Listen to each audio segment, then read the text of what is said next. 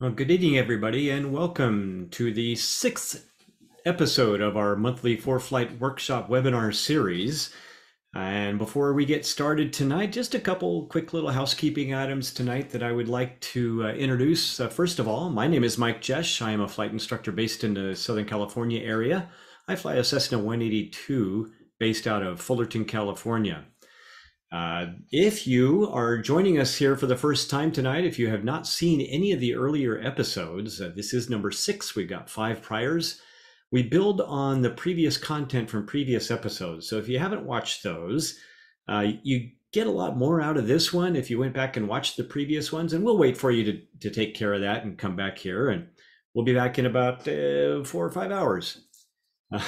But seriously, folks, no, the earlier programs are good to have watched, but it's not a showstopper. You'll still get a lot of stuff out of tonight, even if you haven't watched the previous stuff.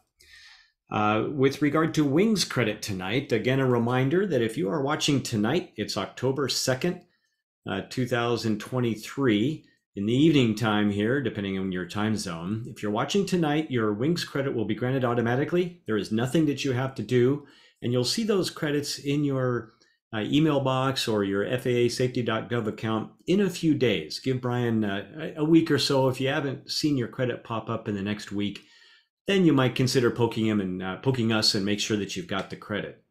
If you're watching it live or watching a recording rather on socialflight.com, that credit will be granted through a process that happens on I believe it's a quiz that's going to be administered after you finish the program. Brian will correct me on that if I'm wrong.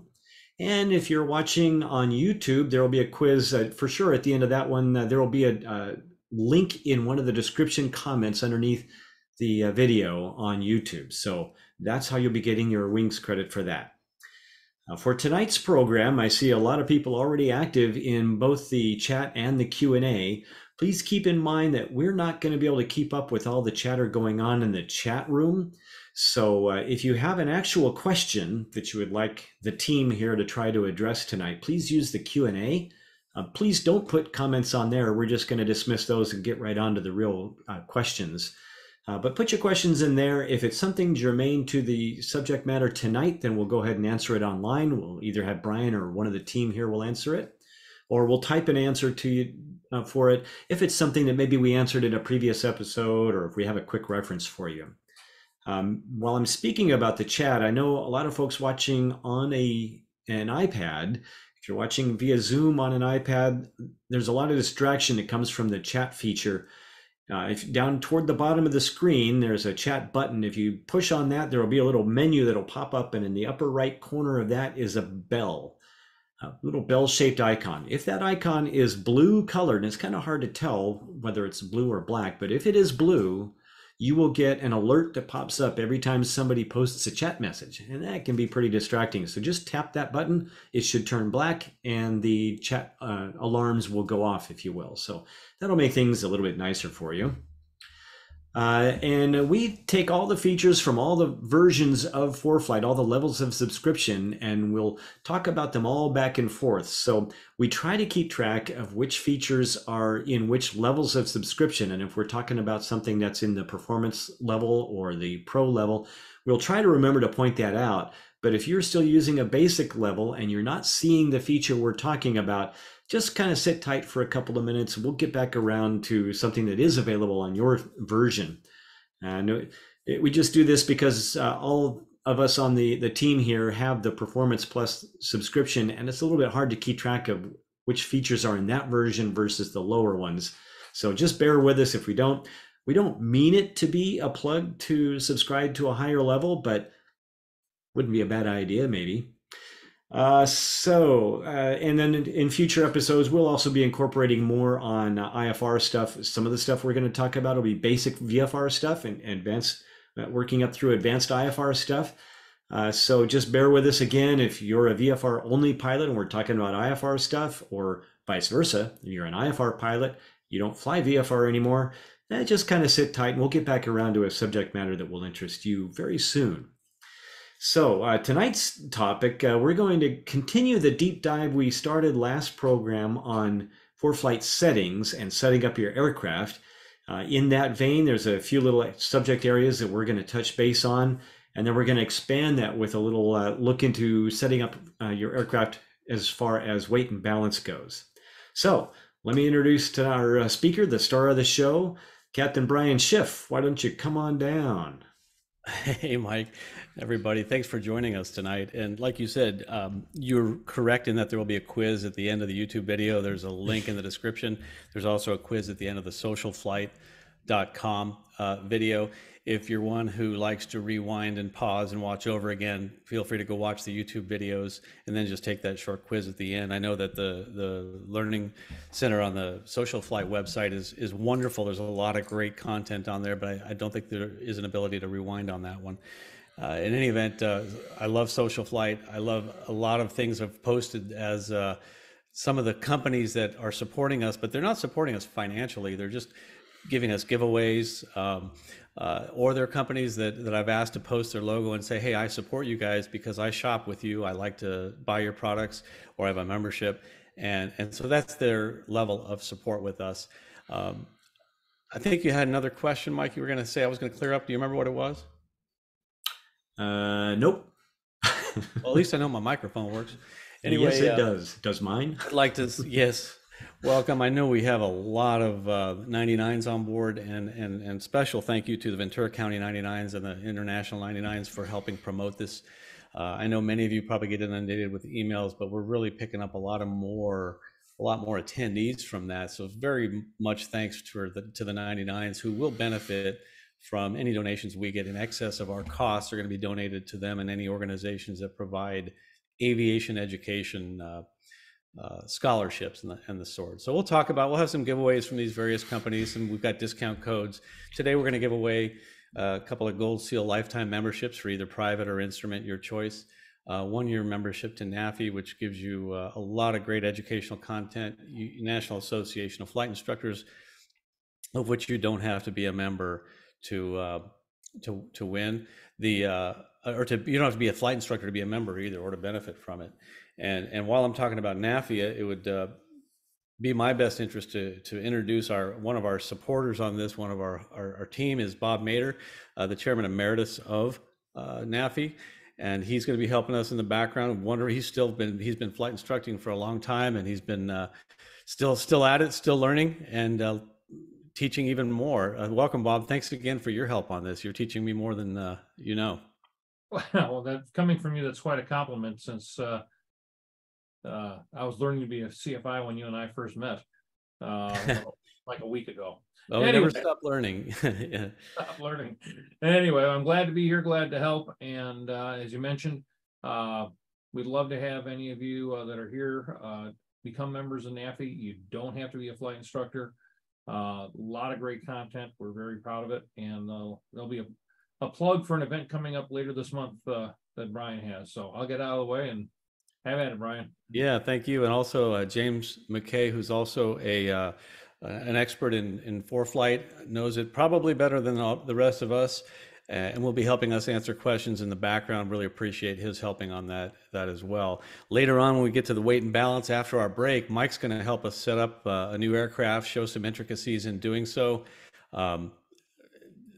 Then Bob is also going to do that because he recently acquired am I allowed to say this publicly?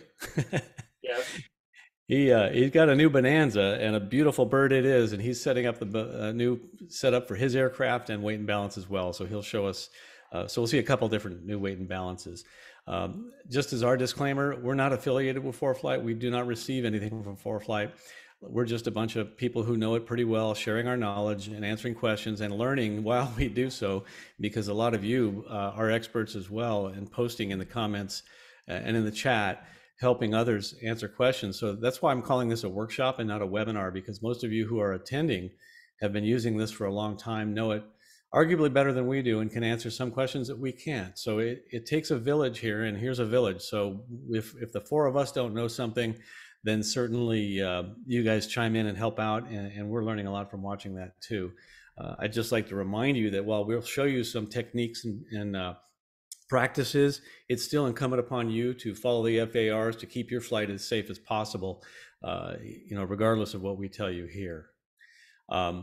Again, I mentioned before that we do accept donations. These are not for us to make money or to profit from this. It's just to cover the cost, the incredible Zoom expense and the equipment that we're using to put this on. But we enjoy doing it. So, don't have to give anything. This is free. If you feel like donating, great. There's links to these various ways of donating on ForeFlightWorkshops.com, and we certainly appreciate it. And like I said, anything in excess of our costs will be donated, and I think we're getting pretty close to that as we're getting toward the end of the year here. So I think the 99s and other organizations who offer scholarships can anticipate a donation from us as well. So thank you for that.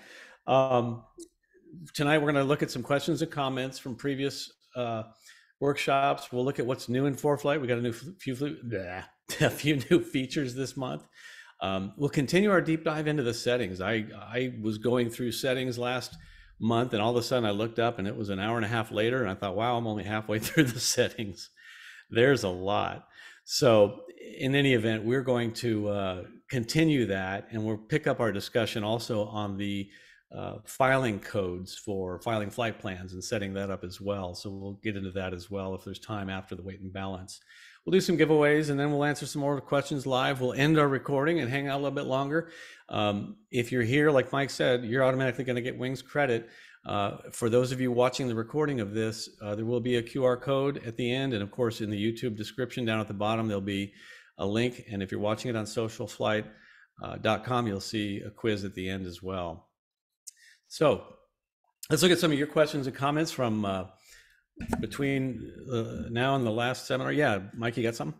Yeah, just one little quick thing. I see a couple of people with raised hands. If you would like to ask a question, please punch that Q&A button down there at the bottom of your Zoom screen and type your question in there, and Brian or one of us on the team will take care of that for you. Yeah, we know ForeFlight, but I don't know Zoom well enough to call on you when you raise your hand. In fact, we can't open up the mic for you anyway, so I'm not quite sure how that would work.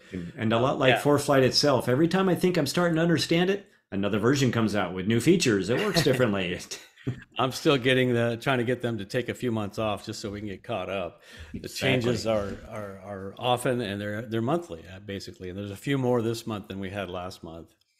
So one of the questions we got, Ray asked, what's the best way to preserve battery life of the iPad between charges? If you're not going to plug it into a charger, what's the best way to preserve? Well, the biggest eater and consumer of the energy is the screen and the screen brightness. If you make it full bright because you like it, how pretty it is and how good it looks, then you're really going to chew up the battery, and that's the largest drain. So what you can do is go to the iPad settings, click on accessibility, and then turn the auto brightness off. That'll keep it from going full bright if you're out in the sunlight. That's a preference you may or may not want. If the last time you flew was nighttime and you had it dimmed down, then you turn it on in the daytime, it's kind of hard to see. So, your choice on that, but it will save battery. If you can turn that off, it'll keep it from going full bright by itself. Then go to iPad settings again, display and screen brightness, and turn the automatic mode off. And lastly, you can go to the home screen and pull down the control panel from the top right corner, and then lower the brightness to the lowest tolerable level. Even if you get it down 10% off the top, that's going to significantly impact your battery life. I've noticed a pretty big difference on that when I dim my screen just a bit. And then turn it off if you're not using it. You don't have to leave it on the whole time. Jim asks, can you cover the by altitude profiles under the aircraft section in the ForeFlight Pilot's Guide? So sure, so we have several profiles we can create for our aircraft. One is basic performance profiles. The one that he's talking about is the by altitude performance profiles. And then a third one is ForeFlight performance profiles. And for the last two, you need a performance plus subscription to ForeFlight. That's the highest tier subscription. Everybody gets the basic performance profiles. So the by altitude performance is basically you're putting in the cruise performance, climb performance, descent performance, by altitude, so that every 1,000 feet it's going to use a different set of numbers. And actually, I think a good way to show that would be to go to the ForeFlight web. If I pull up the website, you cannot set this up on the iPad. You have to go to ForeFlight web, which is right here. And when you're in ForeFlight web, you log into your account and then click on aircraft over here on the left side. So click on the airplane that we're trying to set up. So again, we're back in ForeFlight Web on the internet, not on our iPad. We click on aircraft on the left, and I'm going to choose my aircraft that I want to set. And then right here, you click on add basic performance profile. So we're going to add a performance profile, and then we get a choice of two, basic or by altitude. Well, the one that he was talking about is by altitude profile, and it's detailed performance metrics specified per flight level or per 1,000 feet. I'll click on that, and now we can put in a lot of different options. We're going to name our climb mode, our descent model, and our cruise model. It's defaulted to new by altitude profile. Put your max ceiling in here, and the lower you put this, if you never go above 6,000 feet, you can put 6,000 feet in here, and then you won't have, whoops, I hit enter, and then it'll limit how many lines you have to fill out. But however many lines there are here, you have to fill all of these out.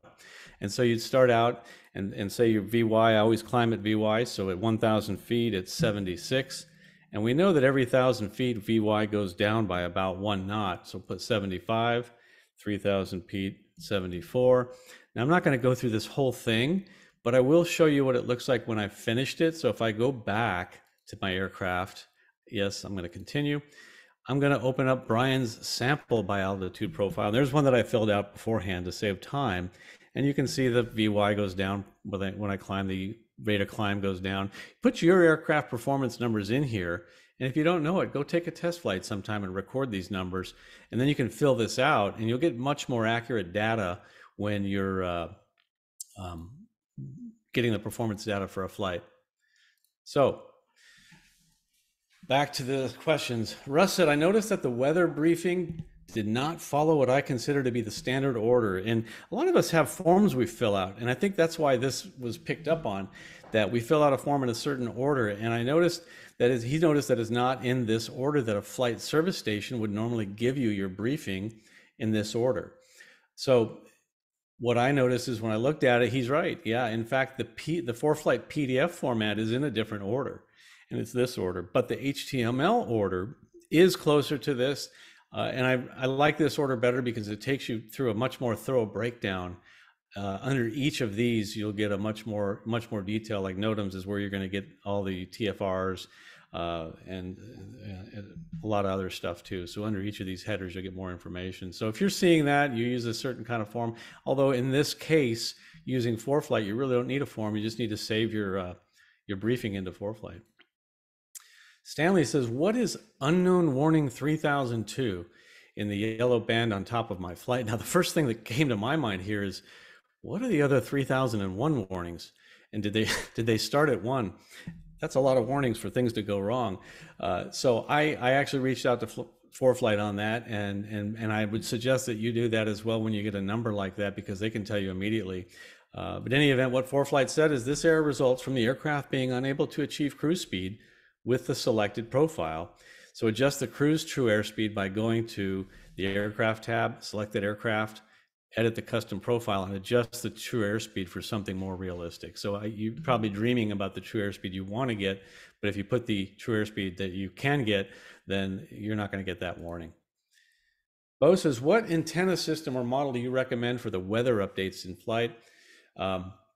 Approximately what is the lag time for the weather updates? I understand in the past the weather's been about 15 minutes. Is this still true? It is for certain things. I know there's a different time for different things. And Mike, if you happen to know that offhand, jump in and say it. I know that like the METARs and the TAFs will come out, more often.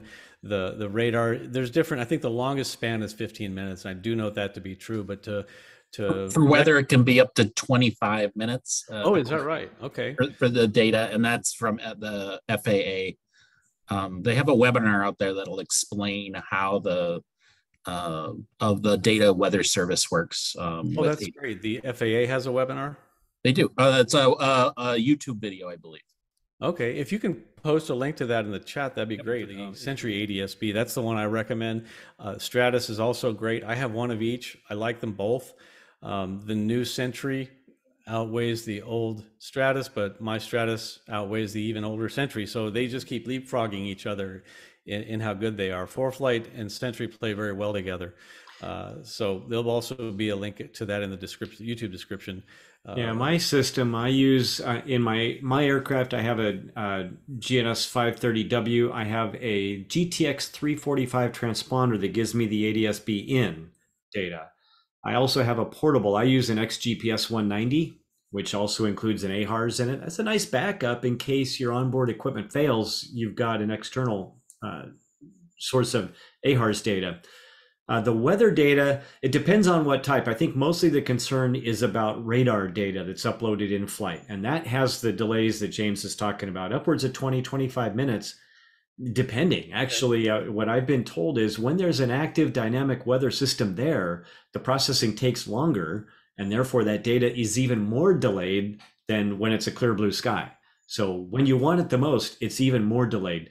There is some information, I'm trying to find it out here. I think it's in the AIM and other sources like James talks about, probably aviation weather data.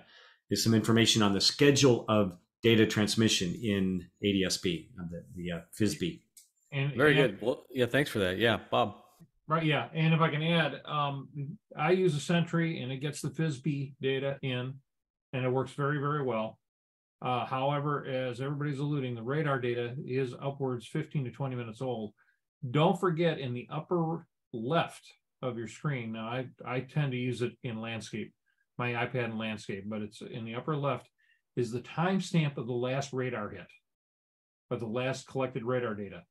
Always remember, this is that using the radar feature in ForeFlight is a strategic tool, not a tactical tool.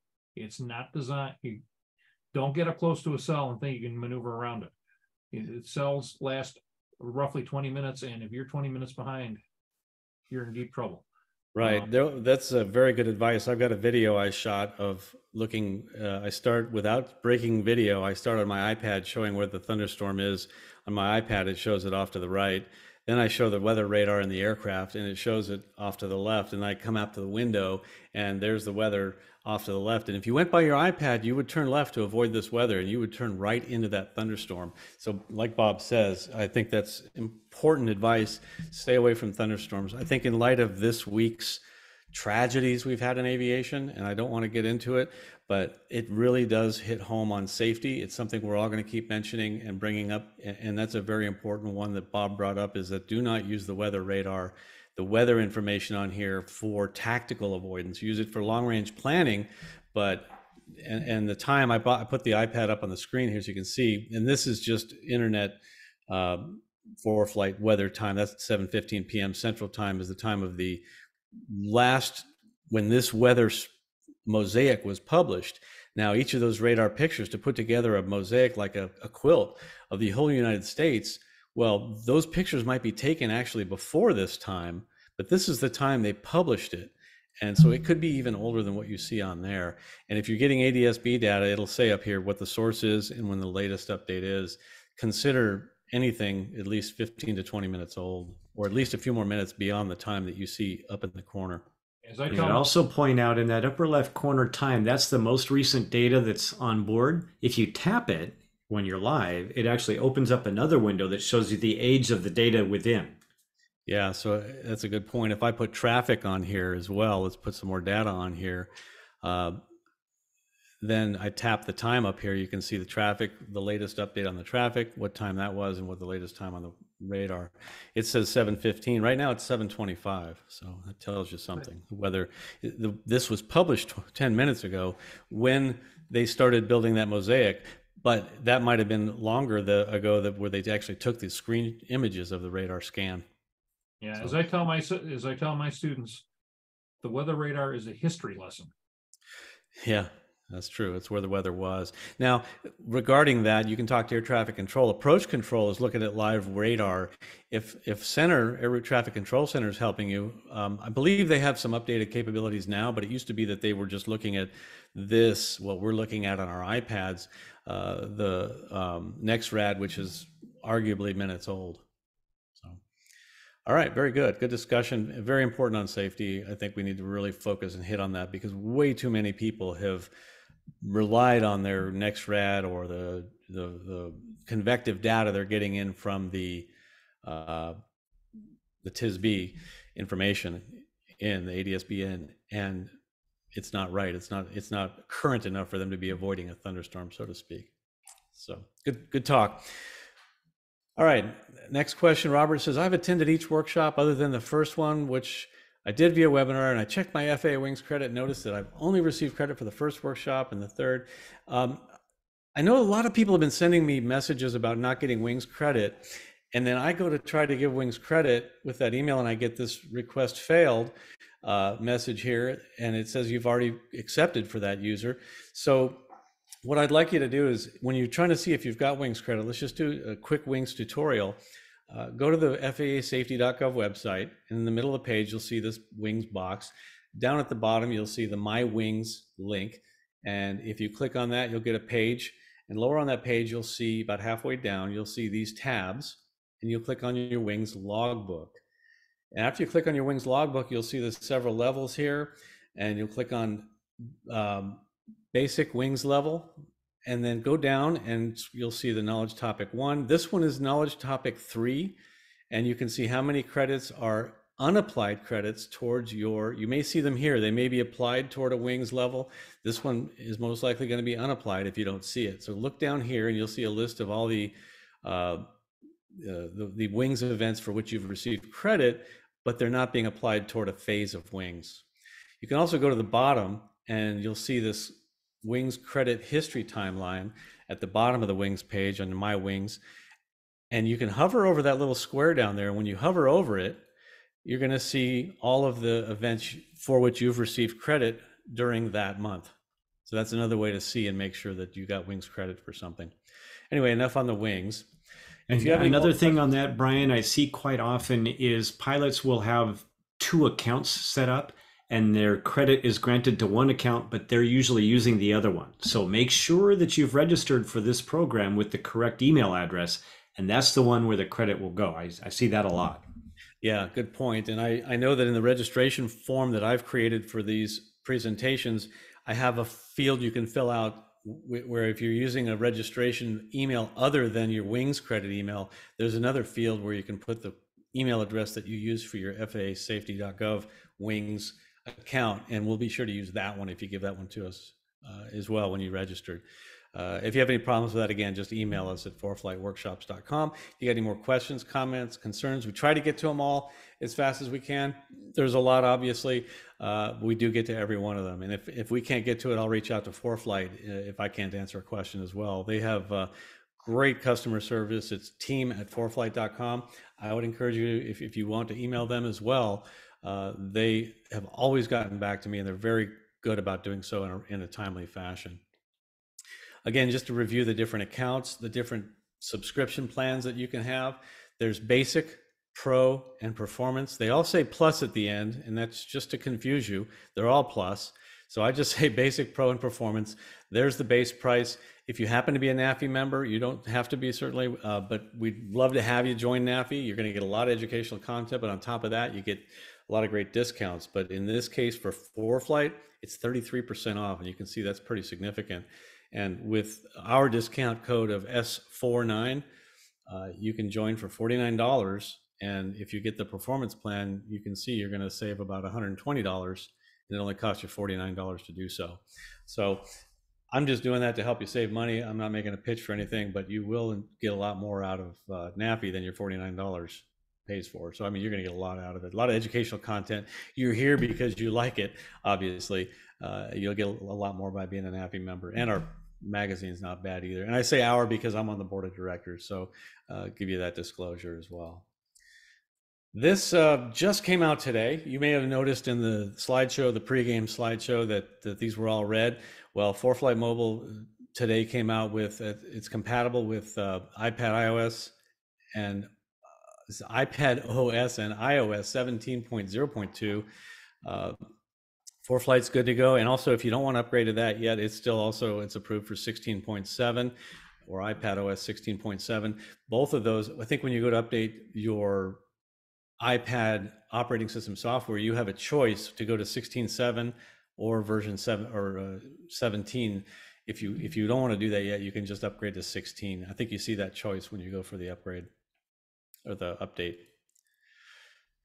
So also iPad, this came out last month, or a month ago, 2 months ago, ForeFlight on Apple Watch.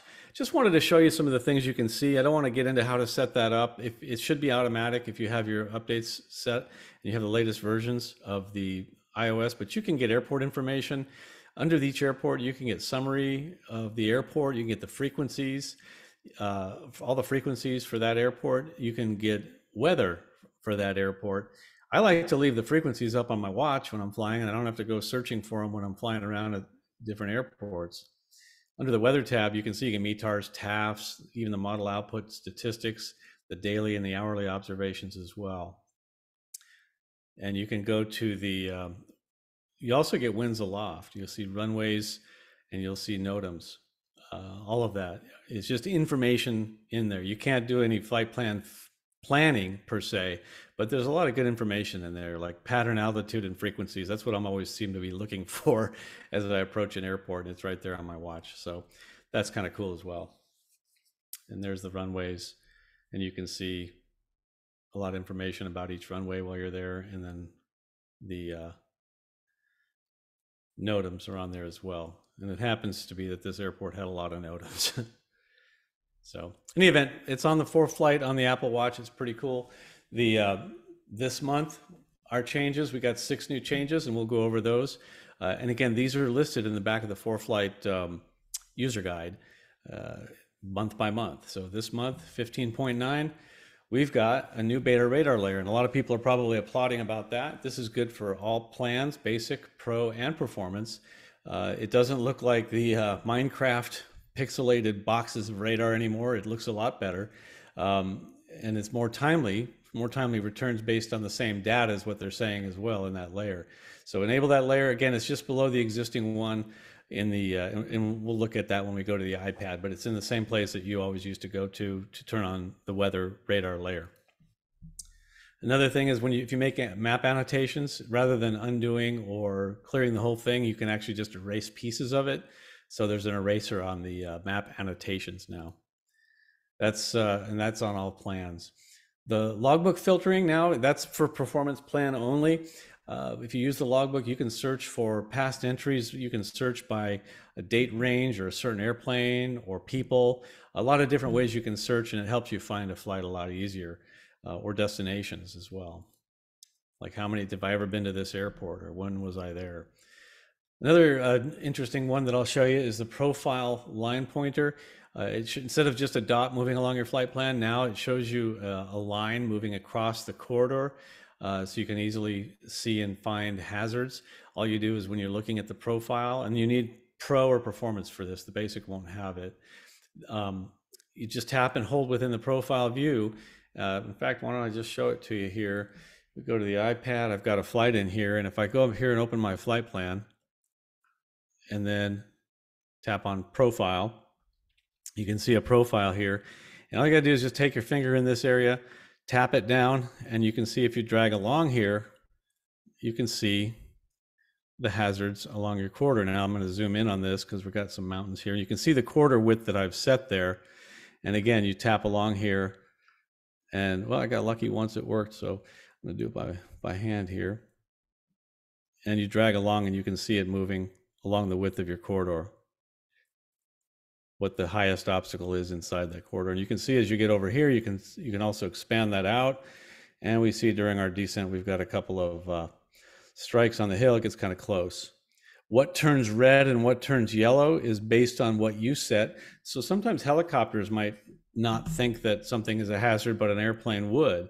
A helicopter pilot might go into the settings on that, and you can see on the hazard altitudes, well, we got normal. Anything within 100 feet of us turns red. Within 1,000, red within 1,000 feet turns yellow. But if you're flying a helicopter below 1,000 feet all the time, your screen's going to always be yellow. So there's a helicopter normal, medium, and low. And maybe you're flying an Aranca Champ or a Piper Cub, and you never really go above 1,000 feet either. So you can select one of these helicopter layers so that you really only get it turning yellow and red at these altitudes as well. And so that's what that is. let's see, I'll go back to the PowerPoint. What else new we've got? And this is for all plans, is that you can hide airspace activated by NOTAM. And that's kind of an interesting one. Some airspaces are there all the time. Some airspace published are only there, or only active when the NOTAM says that they are. You'll see it in the chart. When is this airspace hot? Well, it says by NOTAM. And so you can go to ForeFlight. Let's see if I can find one here. If not, if I can't find it soon, then we'll just move on. But here, if I select that mode, this is while you're in here, let me turn off the traffic and radar so we get a cleaner picture. And while we're in here, I'll zoom out a bit and we'll go to, actually we have hiding filtered airspace down here. You'll see that notice because I am hiding something. I have filtered my airspace. And so you can click on that. What have I filtered? Well, I'm hiding airspace above 12,000 because I'm flying. I'm never going to go above 12,000 on my airplane. So I'm hiding all airspace above that. And this is for the aeronautical layer, not the sectional. The sectional is always going to look the same. So if you have the aeronautical layer turned off, you'll see you just don't have that option there. So I'll turn that back on, go back over here and look at my options for that. And you'll see activation by NOTAM. So let me just turn the sectional off so I can make this really crystal clear. And we'll come back here, click on the banner, and we'll turn activation by NOTAM on. Oh, you can see, I'll toggle it back and forth, and you can see an MOA that's appearing and disappearing. So what this does is, while you've got that turned on, it's going to show you it all the time. When you've got activation by NOTAM, and correct me if I'm wrong on this, but it says disabling activation by NOTAM will hide airspaces that are only activated by NOTAM. Well, what if it's activated by NOTAM? Will it show you? I'm not sure, and I don't want to give an answer to that I don't know. If Mike, you or James or Bob know the answer to that, pipe in. But it's hiding all the airspace that's active by NOTAM only. What this tells me is for that MOA, I need to check my NOTAMs. So anyway, that's the new feature. While we're live, I'll go hunting to see if there's one that's hot. And okay, yeah, if you can, one that would normally not be there by NOTAM. So okay, thank you. The last new feature this month is the runway analysis, missed approach climb requirements. This is only for the Performance Plus profile. Most people don't use this, and it's more for high performance type aircraft. But in this case, you'll get some more detail, more accurate detail, and actually some support from ForeFlight on that. So I'm not going to get into detail on that, but that is a newer feature and upgrade to the runway performance. We may do another workshop talking about the performance profiles and some runway data, and the more advanced one, we might just make a recording of one and put it on the YouTube channel. So moving on, let's get into some of the settings. We'll continue from where we went last month, and we'll go to the iPad right now. So here in the iPad, you can see where sunset is right now because I've got that turned on. It's dark here, and those of you where Mike lives, it's kind of not dark. Anyway, I'll turn back on the sectional, and we're going to go to settings, and I'm going to pick up on annotations. So up here, we're going to hit the More tab, tap on Settings. And again, just to review, the easiest way to find something is to type it right here. If I know I'm looking for, I want to change the color of my, what they call the own ship, my own airplane, just start typing own ship, and boy, it just starts filtering it out. It filters by whatever you type. If I'm looking for the hazard advisor, I just start typing hazard. There it is. So that filter is a very powerful tool up there and can save a lot of time rather than, just hunting through all of these settings. So I want to go to annotations and pick up right here. You'll notice up here on the top, this gray bar sticks to the top, and I showed you that on a previous workshop. Worth repeating that whatever setting category you're on sticks to the top. And so I'm going to go down here to annotations, find the top of it. So turning it on and off. I know we got a question before the webinar started. Somebody asked about that. You can turn that off, and you can see right here, this annotation button. If I know I'm never going to use it, I just want to get rid of that button, take it off, just turn it off. I'm gonna turn it back on. Apple Pencil drawing, auto Apple Pencil drawing. If you have an Apple Pencil, I recommend you turn that on. It'll work a lot better. Annotation timeout, and this is a feature that came out, I don't know, several months ago, a year ago, but how long do you want the annotations mode to turn itself off? Used to be it stayed on as long as you left it on, and what would happen is you would turn annotations on. Let me close the settings here, and we'll go back to annotations. I'll turn it on, and anywhere that I move the map, I start trying to move things or zoom in. Now, 2 fingers will allow zooming, and you can pan with 2 fingers, but if I try to pan with 1 finger, it's not working. And I've had a lot of people call me and say, why do I have these stripes all over my thing? Well, if I did something, let's say I wanted to go here and I'm just circling this airport for future reference, whatever annotation I make, I leave it alone. The annotations are going to time out, and it's going to act as though you deselected this button right here after a certain period of time. See how it just went away all by itself. And now I can tap, I can move with 1 finger, and it doesn't write. You don't end up writing on the chart inadvertently. So to erase everything, and we can look at that new feature, I'll tap on that. I can turn the eraser on right here, and now I can just kind of, wherever I wipe, I'm erasing. I can kind of selectively erase, or I can undo the last thing I did with that button, or I just want to clear the whole thing. I'll push this clear button right here, clear annotations, and that gets rid of everything. Then I'll go back here and manually turn that back off. All right, so we'll go back to settings, more settings. And while I'm doing this, I'm just going to turn that off. You don't need to see the top of my head looking down on my iPad. The annotations timeout, so I have it set for 10 seconds. I think 5 is probably good enough. If I haven't touched it in 5 seconds, I'm probably finished annotating on my chart. All right, the next one is the checklist. You can have a choice if you have the checklist. And I don't think that's on every plan. I think it's just on Pro and Performance. You can have it read you the challenge, and you're going to say out loud the response, or you can have it read you the challenge and response, so that when it tells you, reads a checklist item, it's also telling you what the answer is, basically. And so I would like to say it should be challenge, response, response. In other words, if it tells you the challenge and response, reading you the checklist, and ForeFlight's a great co-pilot that way, you want to still respond the response that it already told you the answer. You want to respond when it's done. It's a great way to mentally say I've completed that item. Or you can select challenge only, and it'll just say gear, and then you're supposed to say down in 3 green. If you select challenge and response, it'll say gear down in 3 green, and then you'll repeat down in 3 green. So that's the only option on the checklist. On plates and documents views, you can turn on lock disables buttons. So what that is there's a lock button on there, and if you lock your plate with this turned on, you also disable the buttons that are on that chart.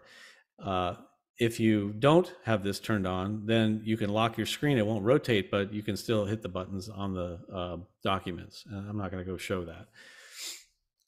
The traffic settings, you can hide distant traffic from your ADS-B, and this is only on ADS-B, not on internet traffic. If you turn that on, it will get rid of traffic that's far away from you, although I've not seen that work yet. I still seem to get traffic that's far away that I don't care about.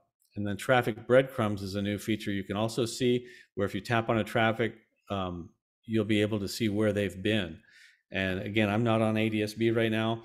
The reason it says ADS-B or FLARM is because that's the kind of traffic you have to be receiving to use that feature. Right now, I'm just on the internet.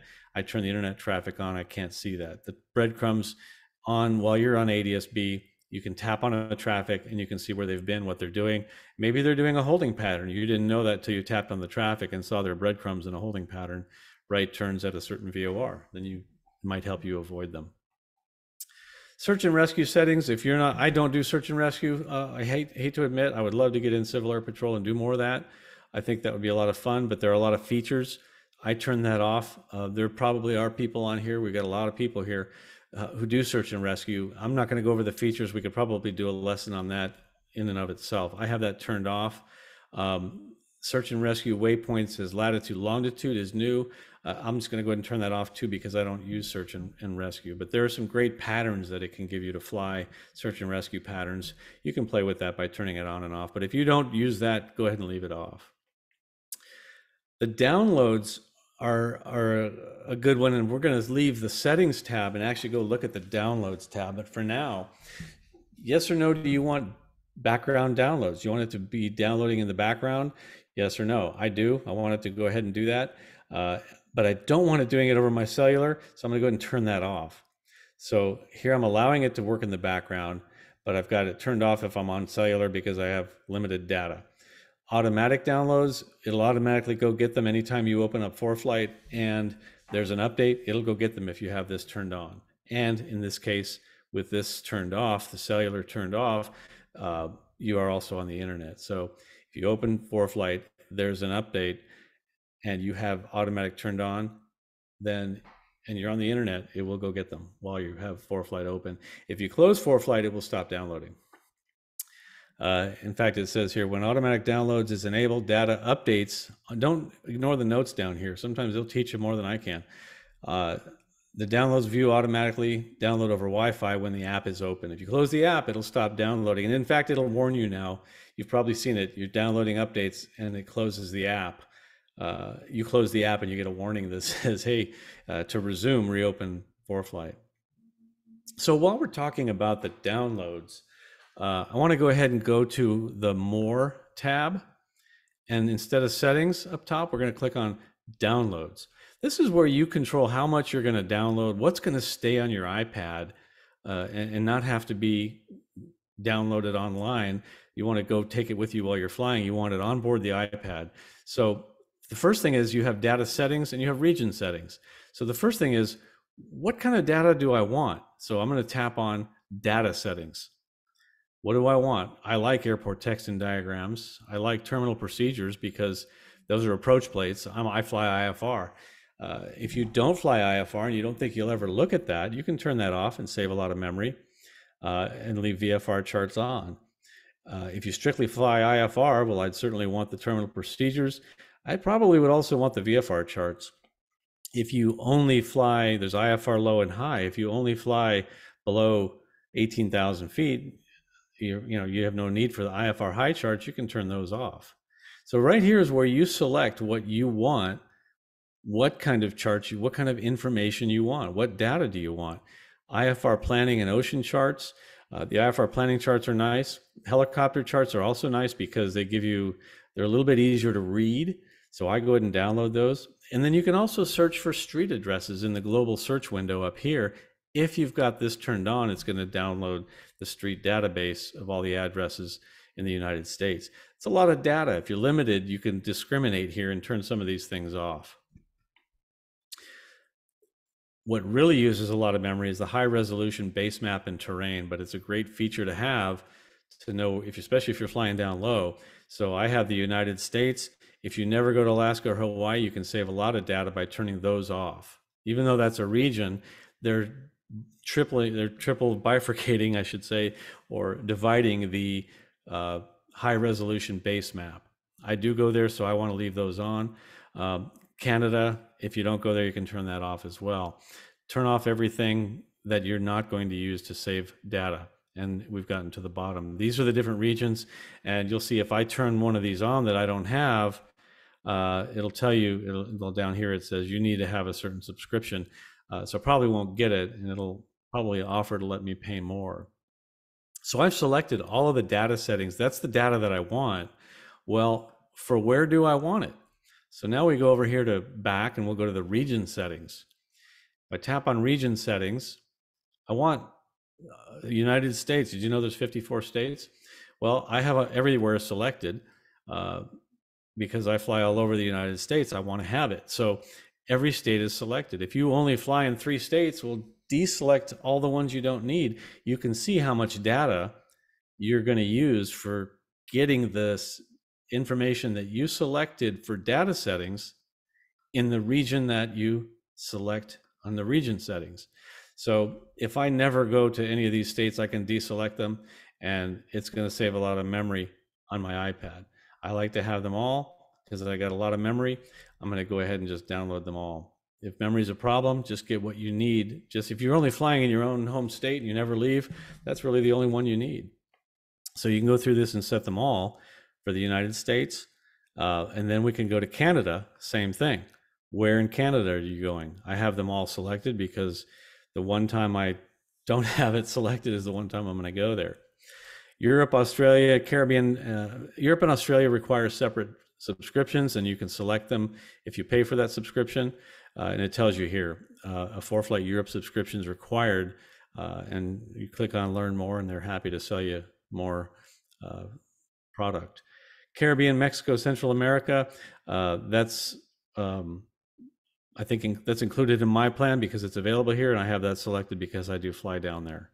So you can select the areas that you're going to want to download. If you want to start this fresh, you can clear them all by hitting the clear button up here and then select the few that you want. If you want to offload everything, when you're looking at this page, you can just click delete right here, and you can delete all downloads, or you can delete the expired ones, which may be in there as well and haven't been deleted yet. It may be something that you packed and you can delete expired and it'll get rid of it if it's old. But deleting all downloads gives you a fresh start. If you're going to be home and you're on a Wi-Fi and you can leave it on all night plugged in, then you can delete all downloads, select what you want, and then hit download again. So that's just a little deeper dive into the download setting and how you choose. So just to review, choose what you want in the data settings, IFR, VFR, planning charts, all that. And then for what region do you want that data in the region settings? Probably pretty much under the United States. We have people not just in the United States watching these workshops, so that's why I'm mentioning all these other regions. We probably have people from these different regions as well. So once we've got that set, we hit download and let it ride. I'll close that and we'll go back to the settings. So we'll get up past download. So pack, enable auto check. So this is where you plan a flight, and then you see the red exclamation point next to the word pack. In fact, you can see one up here on my flight plan. Well, that's not the error here. Max usable fuel. This is too long a flight, this one that I put on here. And I can zoom to go to the edit page. Edit. Oh yeah, so here we have the pack. There, thank you. There you go. The pack suitcase has the exclamation point on it, and it auto checked, and it showed me, okay, here's the corridor, a 50-mile corridor of my route. These are all the things that I'm missing. So I'm going to go ahead and hit pack. This will probably slow down my Zoom connection and make my sound go away. But anyway, I'm now packing for this trip that I've planned, and you can see it's getting everything, and that exclamation point, I'm all packed. That exclamation point is now gone. But with that setting selected, enable auto check, you're going to get that exclamation point. If you're missing something that you need, I recommend you have that on. So pack confirms you have everything you need for the flight you've planned, and every state that touches that 50-mile corridor on your route will be downloaded when you pack for it. Back to settings. The track log. So enable start stop control, that's right here. I have a record button for my track log. I have that turned on, and there's also enable auto start stop. Well, every time I drive somewhere, it starts recording if I have ForeFlight open and I have all these track logs. So I could turn that off. That way it won't start recording when I'm just driving in my car. But I have the button turned on, so I can start recording by hitting right here, hit record. And now it's recording my track log. I generally do that when I start the engine. I hit record, and then I know what to log for the flight. When we shut down at the end of the flight, I stop recording and I have the time there. I have a track log. If I were to turn that off, where'd it go? Track log, enable start stop control. That's going to clean up if you never use that, you can get rid of that as well. So this record button will go away when I turn this off. So again, cleaning up all the buttons that we don't use here by going to our settings. I like it. I like to turn it on and off. So I'm going to leave that on my screen. Let's see, just so you know, in case you're wondering what those track logs are, I'll show you.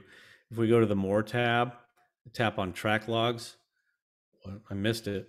It's very, very sensitive. You got to touch it in the right place. If I tap on track logs, these are all the track logs, and here's a flight that I did the other day, and there's the track log right there. Don't judge me by my ability to hold altitude, airspeed, or fly a straight line. We don't do any of those things in my Citabria. Yeah, So and that's, yeah. And the nice thing about that is you can export that track log to something like Cloud Ahoy and use it there. Yeah, it's great for debriefing. If you're a flight instructor, you can take this track log that you've recorded. I mean, if you have the pro plan, you can actually play it and put it in 3D and watch the flight. We can put it up, speed it up to 10 times, and then we'll move along to, let's see if I can get this to happen, 15 minutes into it, and sped it up to 10 times real time. And you can watch your flight by hitting play and take a look at what that looks like. You can also do this in a pre-flight plan that you've looked at. You can see this is AHRS data, so it's going to show bank angle, bank and pitch on here.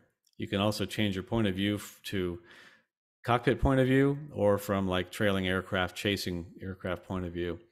It's pretty neat for debriefing because you can show maneuvers, see how you held your altitude, but even better, since ForeFlight bought Cloud Ahoy, like Bob was saying, you can hit this send to button and send it to, where do I want to open this? Open KML in, now it's building the file, and I can open it in Cloud Ahoy. And I'll just tap on that for now, and we'll just import that. And I don't know if I want to go through all this, but you can do a great, wonderful debrief in here. Cloud Ahoy will recognize what you've already, the maneuvers that you've done. It knows slow flight from steep turns and stalls, and it separates them and gives you a score if you pay for it. I can give you a score without paying me, so I don't pay for it. In any event, that's the track log. If we go back to the map, go back to settings, and I have the track log. I do record mine. So in flights now, this is the option where I was mentioning before, the briefing format didn't follow the flight service station format in the PDF. You can do PDF format, or you can do graphical. You get a lot more information on graphical or HTML. HTML is like a website looking briefing. And those are just two different choices. Try them both. If you change it, refresh your briefing and it'll go get a new one and change it to the new format. And you can check that out. Enable fuel orders. That's new to me. I'm going to be honest with you. I've not seen that before. I think if you turn that on, I know you can go to airports. I'm going to guess here, if we go to airports, I've seen where you can choose the FBO. No FBO there. Let's check McKinney, Texas, check FBO. And it may be on here where I choose an FBO and I can order fuel. I know you can send emails. You can get a lot of information about them. So if one of you guys knows, let me know. You can call them, right? If you're on your iPhone looking, you can tap this button here and call them. You can tap this and just immediately send them an email. And you can order, tell them, hey, I'm coming at this time. I'm not sure what that enable fuel order is. So if anybody knows, chime in. We'll go back to settings and we'll go to taxi diagram. Auto show taxi, that's going to show the taxi diagram when right after you land. It's going to show the taxi diagram pop up on your map, which is very useful. So that, because that's what you're going to do when after you land is taxi, I would hope, and then you get the taxi diagram pop up on your map, which is kind of handy if you turn that on. Brian? Yeah. I'm sorry, I'm going to go backwards on the fuel order thing for half a second. Go ahead. Yeah, fuel orders exposes the fuel order field in flights view. Blah, blah, blah. It's used to create and send fuel orders to your destination FBO before the flight. Performance accounts only. Okay, so if we go to the flights view and choose one of our flights, it shows the fuel order. And you scroll down a little bit more. Fuel policy, minimum fuel required. It's above destination services. There you go. There it is. Order fuel. Well, there you go. I can order the quantity. I guess, will this send a message to them? Yeah, apparently. Yeah, I've used it once, and they were waiting with the truck when I got there. Wow, that's amazing. Well, that's pretty cool. So order your fuel here. It probably doesn't work if you go to a small airport with a self-service only fuel. I don't think the pump will reach you. The pump won't just come over to your airplane and fill you up. Exactly. And I want to go back on that NOTAM thing for just a moment. Sure. Heights, airspace. I'm going to give a qualified, if there's an active, because I hunted around. Naturally, there's nothing out there right now, but I hunted around, and based on a couple of TFRs that I found that are out ahead, yeah, future TFRs, I believe that if you hide, unless they're turned on by NOTAM, I believe that they will show up because there's a NOTAM on it. So if you're hiding it with the switch off, right, you won't see it unless it's NOTAM'd active. Unless there's and the NOTAM, and I found one down south where there's a future. There's an air show down in Southern California or somewhere. I couldn't begin to tell you. I had to hunt all over the country to find it. There's an air show coming up on the 6th, and I hid the activation. I hid it, and yet the red was still highlighted in red by ForeFlight. Okay. So I know, like here, if I would double check that for sure before you go plowing into airspace that you're not familiar. I know I saw it. I think it may be over here somewhere. Activation by NOTAM. So these are it's showing the ones that if I turn it off, their airspace that's activated by NOTAM is turned off. But does that mean it's active or inactive? I don't know. Check your NOTAMs. That's all I'm going to say on that for now. We will answer that later more positively. I just don't want to give misinformation on that. Right. I'm giving a qualified. That's how it works. And right. Okay. All right. All right, where did we leave off? We left off on track logs, flights, taxi diagram. Okay, so the last section on here is preferences. Thought that's what we were talking about the whole time, but I would call it miscellaneous preferences. So the first one is alerts, and there are a lot of alerts. Some of them handy, some of them not. I have them all turned on because I just want to see what they're like. You can have it. The alerts will pop up on your screen as a little banner that you can tap to make it go away, or it can also speak the alerts. And if you have a Bluetooth headset, that works great. You'll hear it. If you're connected to anything via even your airplane via Bluetooth where you get the audio, you'll get the spoken alert, 500 feet, a cabin altitude alert if your cabin altitude exceeds like 10,000 feet, the transition altitude, and that's when you're climbing out of 17,500 feet on your way higher. You need to set 2992 as the pressure altitude that we use for flight levels, so it'll warn you about that. Runway proximity, I would never turn that off. If I'm taxiing near a runway, I want to know it. It'll tell you approaching the runway, and it'll tell you when you've entered the runway, but you may have occasion to turn that off. Final approach alerts, that's if you're on final and there's traffic ahead of you. Sync rate will also let you know if you have an excessive sync rate. Terrain obstacle alerts. Your device temperature is now an alert as well. If your device gets too hot, that's a bad thing to see. And the only place that I've found to mount the iPad in my Citabria is up in the overhead in the window, but it just gets too hot. And we've had that discussion on a previous workshop. What devices can you get? There are some of those cases with cooling fans. Keep it in the shade. It will get hot, and it'll shut down until it cools off. And I like that device temperature alert because it happens before the iPad actually overheats and shuts off. Back in the old days, it would just stop going, and you'd have a blank screen. So that's a nice feature. In the old days, we didn't have iPads. What? We've always had iPads. Right. Yeah, no, that's good to know that it'll let you know before it actually shuts down instead of just shutting down. Right. I like that. So I'll leave that on as well. Airspace alerts, that's kind of annoying if you're frequently flying in a very complex area because it's going to keep alerting you, but it could save your bacon from flying into a airspace that you are supposed to be talking to somebody before you enter, like Bravo, Charlie, or Delta. The altitude buffers, for TFRs, this is when is it going to let you know that you're approaching a TFR? I want to know when I'm within 2,000 feet of the TFR. I want to know when I'm within 500 feet of airspace. In other words, if I'm more than 500 feet above the airspace, it's not going to warn me about it. If I'm within 500 feet of the altitude of that airspace, it's going to warn me about it. The TFR, if I'm within 2,000 feet, I want to know about it. It just opens that up a little bigger. I like a bigger envelope there for avoiding a TFR. The airspace alert range, well, so that's the altitude. How about the range? So how far do you want to know that you're approaching a TFR? 3 minutes or maybe 3 miles? You can choose whether it's a distance or whether it's a time. The important thing to me is that I have time to avoid it. So 3 minutes is good. 2 minutes is probably good enough, but 3 is a little bit better. Choose your poison there.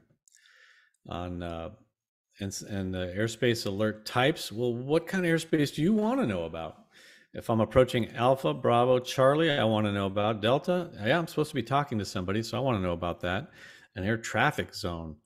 I don't know where any are, but if I approach one, I want to know it. Military air traffic zone and transponder mandatory zone. I got them all turned on. I figure any of these requires some action by me, so I've got them turned on. If you routinely fly in and out of one of these and the alert is a nuisance, you can turn that off. Let's see. Where are we at? Airspace type alerts. Okay, so devices. I just got this one the other day, device disconnect. I had a battery die in my, I didn't plug in or charge my Stratus before I went flying, and the battery just died while I was up. I knew it was going to happen, but when that happened, I got a notice that popped up on my screen that said Stratus disconnected. That was kind of nice to know. That way I knew I wasn't getting traffic information anymore. Flight plan auto update. If your flight plan has been updated, you'll get notifications. I like to leave that turned on. Connected portable device battery low. So just before this device disconnect happened, I got the connected portable device battery low. So I got a warning that was about to happen. And that's supported on the Sentry, the Stratus, the XAR1, and Garmin portables, as it says here. The destination weather frequency alerts, that's giving you, like when you approach an airport, the ATIS, if it's a towered airport, you'll see the weather frequency, or if it's not a towered airport, if there's a weather frequency, it pops up, ASOS or ATIS, you'll get a little banner pop up with the frequency. And I had a student frustrated because he couldn't see the airport because the banner was hiding it. And below the frequency, it says tap to hide. So all you gotta do is tap on it to make that go away. The airborne traffic alerts, if you're flying in certain places where traffic is very congested, like Los Angeles Basin, this can be a nuisance and you can turn that off. I like to have it on. Traffic on runway alerts. So if you're on short final and there's aircraft on the runway, it's going to tell you. That's a new feature that came out a couple months ago. And again, traffic on short final alerts. You can turn these on and off. And that covers the alerts. So let's go back to settings. And you can set all the units that you use. I have an airspeed indicator that's miles per hour. So I have that set here. Where is it? Aircraft speed. Well, it's in knots. This should be miles per hour. And that's what it's going to show when I'm looking at my instrument panel down here and it shows my speed. You can see it's in miles per hour. It will also be the same when you're looking at your flight plan and your flight log and everything like that. It'll convert everything to miles per hour and file your flight plan in miles per hour as well. So that's where you set whether you use it miles per hour or not. Very important that if you do like we do, use miles per hour, that when you get the weather, it's also going to put it in miles per hour. But if you call or get a weather briefing from an online source, not ForeFlight, then it's going to give it to you in knots. You need to make sure that you convert that if you're doing your flight planning. Let's see, back to units. So you can see there are various units here. The coordinates have different formats too, and you can see that how you want to enter coordinates if you're going to do so. This is a good place to look and see what is the format. So this is degrees dot decimal degrees. So it's like if you're 43 0.5 degrees north, that would be 43.5 degrees. Minutes would be 43 degrees 30 minutes. Decibel minutes as well. So it's like 30.5 minutes, or you can do degrees, minutes, and seconds. And these are the different formats that you can use. And this was a source of confusion last month. You talked about how to make a circle around a point, I think, and using the airport reference point. We got a couple emails about that. And I think this is exactly the point of the confusion right there, that somebody was using degrees.decimals instead of degrees.minutes. Yes. And the result is if you say 0.50, that's a half of a decimal, but it's 50 minutes, which is 5/6 of a degree. So it's going to be a different position. So right. Make sure you're using the right one. Yeah, and here, like in this format, degrees, minutes, decimal minutes, you're going to have a space between degrees and minutes, where up here it's degrees, point decimal degrees. It's going to be degrees and a decimal between rather than a space in between. So the formatting is a little bit different. And also, if you put it in incorrectly, you could wind up seeing a waypoint in a much different spot than you expected. So like Mike said, 0.5 is not the same as 50 minutes. So be careful about that. Visibility, you want it in statute miles or nautical coordinates. Again, the aircraft speed, miles per hour. Distance, well, if I'm measuring a distance and I've got a miles per hour on my airspeed indicator, well, I might as well put statute miles in my measurement. Where am I measuring? Well, if I put two fingers on my iPad, of course, you can measure distances here, and you can see it's showing statute miles. If I measure something, and you can see right here, it's in statute miles. And I see several questions in the Q&A on this. No, this is a global ForeFlight setting. It's not attached to which airplane you're flying. So if you have one airplane that's in miles per hour or one airplane in knots, you got to pick one or the other for ForeFlight. And that's one of those things, if enough of you send an email to ForeFlight and suggest that this measuring unit should be attached to the airplane and not to ForeFlight, maybe they'll add that. That's correct. But if you look on the aircraft, it does have units here. When you set up an airplane, you can choose miles per hour or knots. And that's when you set up your stall speed, glide speed. It's what are these? That's miles per hour or knots. The global settings that Mike referred to, what we're setting in here in the settings and units, these are what you're going to see on the map, on the ForeFlight map, and other places as well, and in the nav log as well. I will tell you that the alerts for the different air speeds, even though it says in knots, if your aircraft is set up for miles per hour, it will still warn you at the appropriate knots for that particular setting. What do you mean? So what airspeed warning would you get? There's one for train. It's set for so many minutes, or such a distance. It'll tell you out loud if you have it set in nautical miles, but then you go back after the fact and change your settings to miles instead of nautical miles. It will give you those warnings at the nautical miles instead of miles. I see. Okay, well, that's good to know. Thanks for that. I appreciate it. Brian? Yeah. This is a question that I can't answer in the chat. It'd be easier to show on screen. Can you go back to the map for a moment? Sure. And to your flight plan. And could you tap on that error? This? Yeah. Okay. So for the person who's asking that, and for everybody else, if there's an error in your flight, such as an altitude the airplane can't handle or a speed, for example, I have a 737 profile in ForeFlight, and I'll sometimes do a flight at 6,000 feet and forget that it's showing the 737. It's going to come back and say, "Are you kidding?" So, not quite in those words, but you get the idea. Right. So, yeah. So that's what that error is all about. Is if you're exceeding if you're exceeding a minimum or if you're not making a minimum or you're exceeding a maximum, that type of thing. Yeah, and here's another one. I just made my route shorter, so I definitely have enough fuel to do that. But here's the error, and I'm guessing it's going to have something to do with it's like, hey, this is too short to go to 12,000 feet. Yep. Yeah, cruise 3,000 or lower. So I'll just say, okay, yeah, use 3,000. Fix it for me. boom, now the error is gone. So a lot of times it'll give you the suggestion that you can accept on that as well. And again, for this new route, it now wants me to pack. I need all the things for this new route, and that's there as well. The other thing is when you had KSRR in your flight plan, your route there, it has a couple alert NOTAMs. There's a runway closed, so it's giving you a notice right there that, hey, better check your NOTAMs and make sure that runway is going to be open. Yeah, see the alert on the airport? We tap on that, view alert notice for that airport. That's a good point, Mike. Hey, there's a runway closed at your time of arrival. What if, is that dynamic? So if I change my time of departure to, say, I'm going on the 4th of October or the No. 6th of October. It's that NOTAM is active right now. It's in the database, so it finds it and it says, hey, heads up. That, Yep, there's that a airport NOTAM. has a NOTAM, some sort of closure. Got it. Okay. Excellent. Well, that's a lot of the settings that I wanted to go over.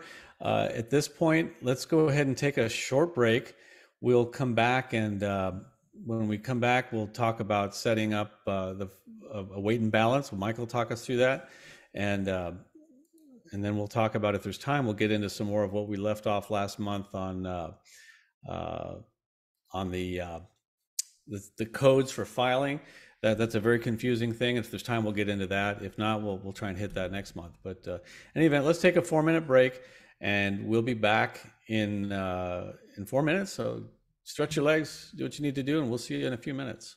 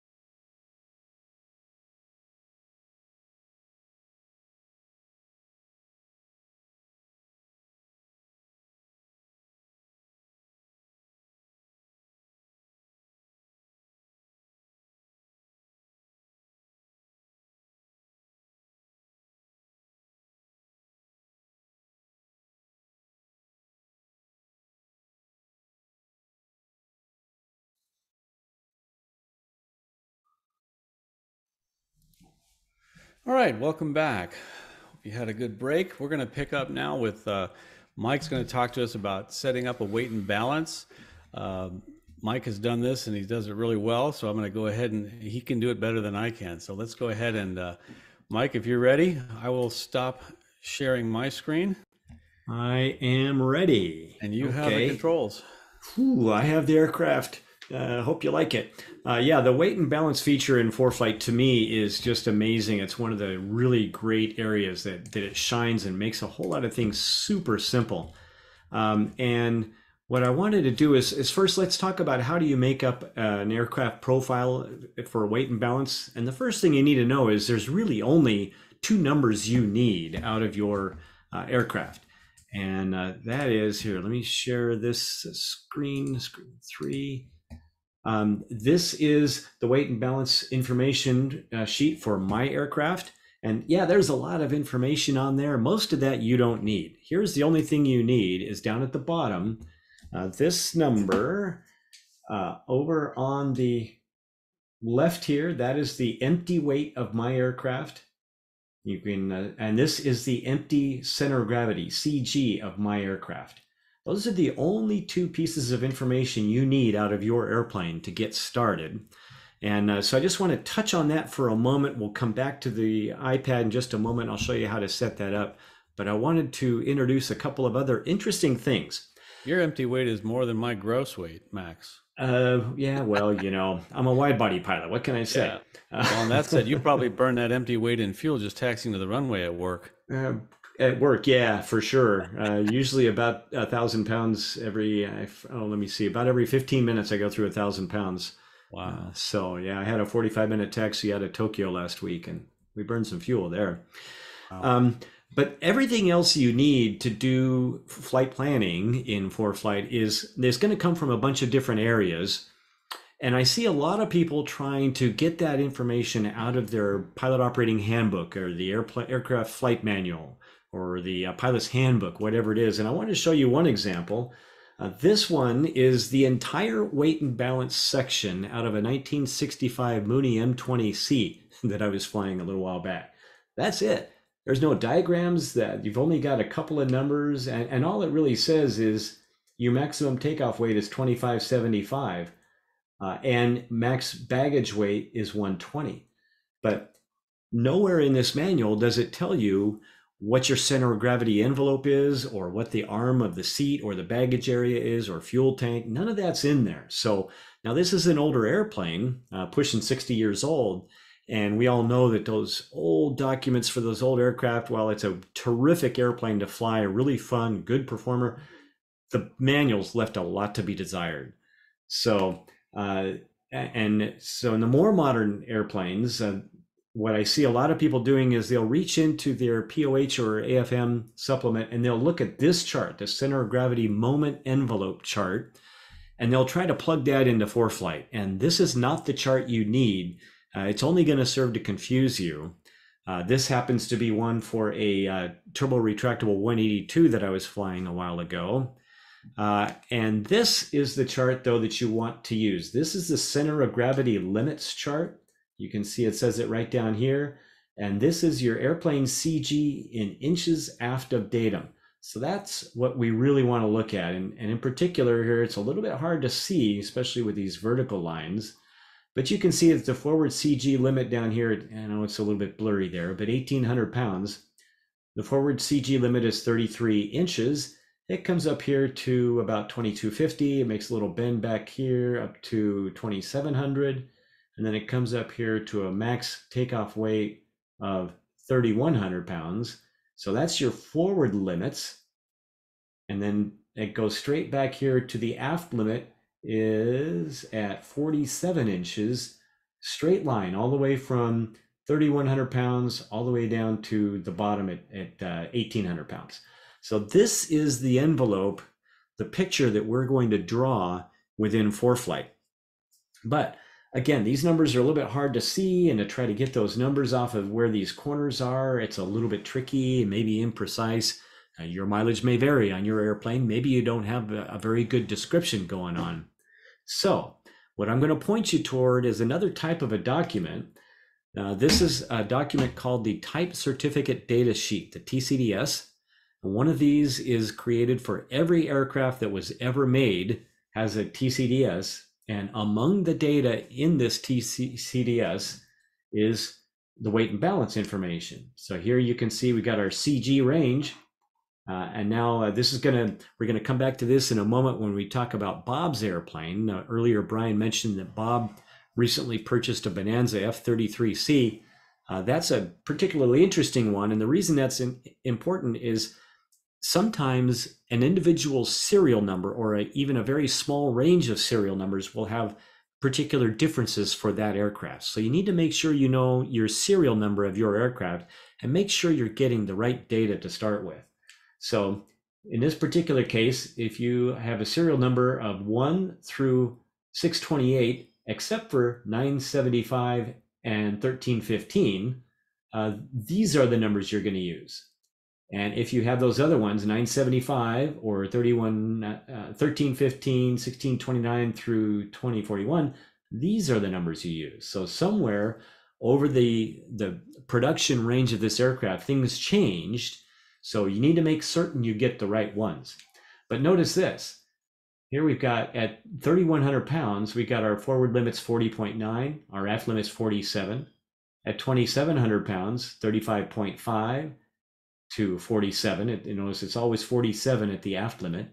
And down there at 2250 or less, it's 33 inches to 47. So here you've got the exact number that we're going to program in ForeFlight in just a moment. So and these later ones you can see the forward CG limits are the same, but the aft CG limits, they move the aft CG limit 1 inch forward for these particular aircraft.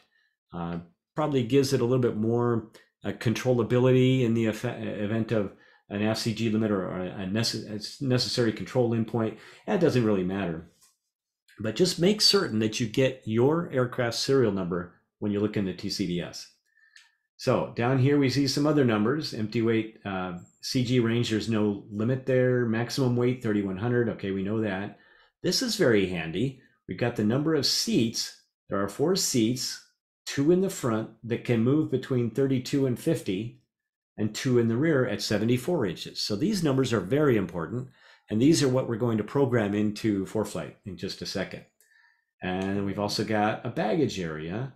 We can, with a total of 200 pounds, we can put 120 pounds between the 82-inch station and 110, and 80 pounds max between 110 and 134, and fuel capacity with this serial number range. We have standard tanks, we have long range tanks. So let's say this particular airplane that we're going to do today has long range tanks. So we have 75 gallons usable. That's the number we care about because the other 5 gallons are not usable. So we're just going to consider those are already added into the empty weight of the aircraft. We don't need to ever worry about it again. And we've got 2 40-gallon tanks, 37.5 each, in the wings at station 48. So now we've got all the information we need to program this this weight and balance envelope. So I'm going to switch over to ForeFlight now, and this is going to take a moment because I have to switch to my iPad. It takes a moment. How are we doing, Brian? Any questions popping up? I'm not monitoring the questions because I can't. It'll show up in the recording. Oh, right. Okay. So, nothing specific regarding weight and balance. Okay, yet. Great. Thanks. So now this is, I can't use that mouse anymore on this one. So I'll use my, oh, come on. Really? You're going to do this to me? Oh, no. My USB mouse has decided to stop working here. All right. Well, that's going to suck. Of course it did. Why wouldn't it? Yeah, we're having the technology issues. I just used it a little while. Equipment knows when to mess with us. Really here we go. Now it's playing ball. Okay, so this is the CG envelope, and you will probably recognize this is vaguely familiar from the one I showed you a moment ago with one difference. This is the CG envelope for my fixed gear non-turboed 182. That other one we looked at was for a turbo retractable that belonged to one of my clients. And the only reason I didn't give you a different one was I didn't have the operating manual for my aircraft in a digital form. But actually, let me share one other thing first. Let me get rid of these boxes here. This is the website, and Bob or Brian, can you grab that link and put it in the chat here? This is pretty important right now. Yeah, I'll grab that. Okay. So this is a link to the FAA's source of type certificate data sheets. It's a little bit cumbersome to try to find this, but if you want to look for a type certificate holder, you can type in the manufacturer name here. You just start typing and it says Cessna Aircraft Company. All right. So come over here to model, and I have a 182.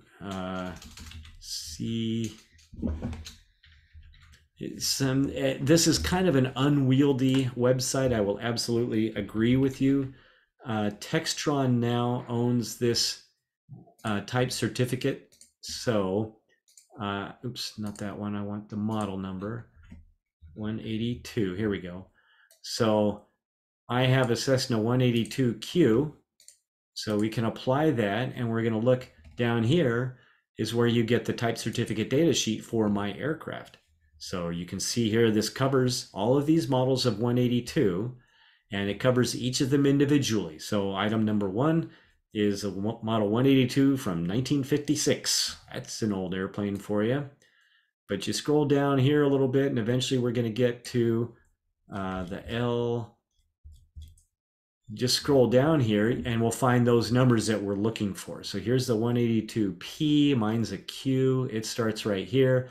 Tells you what kind of engine you can put in, what kind of fuel, propeller, all these things are in that type certificate data sheet. So here's where we got this, the center of gravity information. It starts on one page and goes to the next, so it's kind of a pain. But this is how you find that data. Now, go back over here to ForeFlight, and we'll do this thing again.